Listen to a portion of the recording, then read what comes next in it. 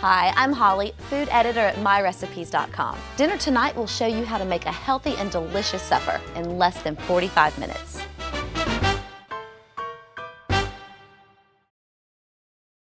Give chicken soup a Mexican flair by adding hominy, jalapeños, and cilantro. This recipe has less than 250 calories and is packed with protein and fiber.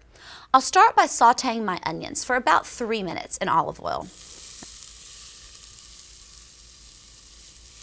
Once the onions have browned, add garlic and jalapeno. I've removed the seeds, but if you want a little bit more heat, feel free to leave the seeds in. Sauté for about a minute. This will give the ingredients time to release their flavors. Next, add chicken broth, cooked rotisserie chicken,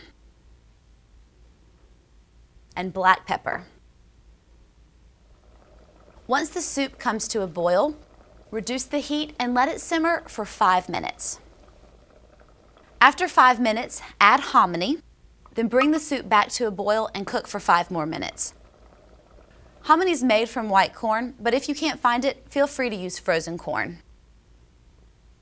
This is a fun twist on chicken noodle soup. I'll top it with some sliced radish, fresh cilantro, and a squeeze of lime juice.